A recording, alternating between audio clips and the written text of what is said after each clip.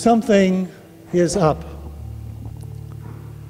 When men in Versace suits pay homage, bejeweled ladies on their arms, bearing extravagant gifts for a baby, something is up. As if missing the shower, they know more needed by new parents. Diapers, blankets, onesies, cuddle toys, bassinets, stroller. To be gotten by hawking gold chains, fashionable perfumes, designer drugs. When their limousine pulls up in the rear of public housing in Southeast, neighbors know more is at stake than birth of another out-of-wedlock child.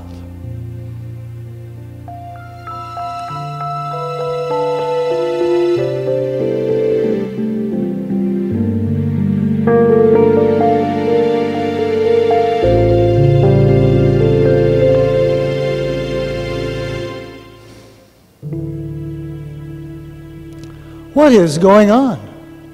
What do they know that we do not? Who is this child? Who are the parents? Are they local? Where do they come from? Perhaps they are illegal. Men in rags, their belongings in bags, came last week, now elegant VIPs from away. The baby or the parents must be something special. Maybe both. We have to know the secret. Ask the rabbis, priests, imams. They must know, but will they tell?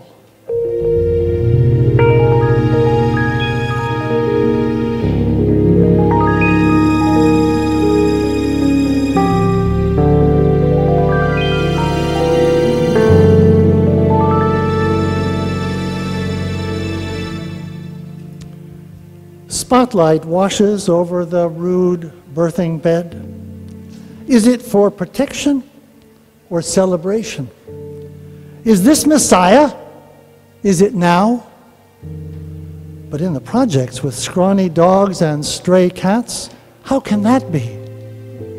Shh! Don't tell. Might get them in trouble with Homeland Security. Let them leave quietly. Let the baby grow up. And then we'll know why angels sang, homeless men knelt, and rich folk came.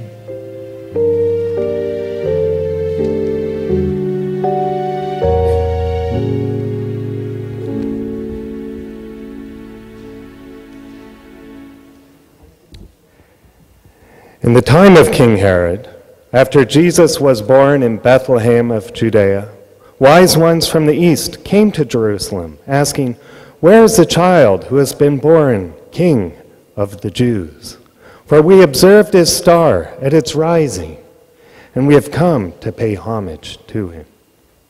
When King Herod heard this, he was frightened, and all Jerusalem with him, and calling together all the chief priests and scribes of the people, he inquired of them where the Messiah was to be born. They told him, in Bethlehem of Judea, for so it has been written by the prophet. "And you, Bethlehem, in the land of Judah, and by no means least among the rulers of Judah, for from you shall come a ruler who is to shepherd my people Israel." Then Herod secretly called for the wise ones and learned from them the exact time when the star had appeared. Then he sent them to Bethlehem, saying, "Go and search diligently for the child, and when you have found him, bring me word, so that I may also go and pay him homage." When they had heard the king, they set out, and there ahead of them went the star that they had seen at its rising, until it stopped over the place where the child was. When they saw that the star had stopped, they were overwhelmed with joy. On entering the house, they saw the child with Mary, his mother, and they knelt down and paid him homage. Then Opening their treasure chests, they offered him gifts of gold, frankincense, and myrrh. And having been warned in a dream not to return to Herod, they left for their own country by another road.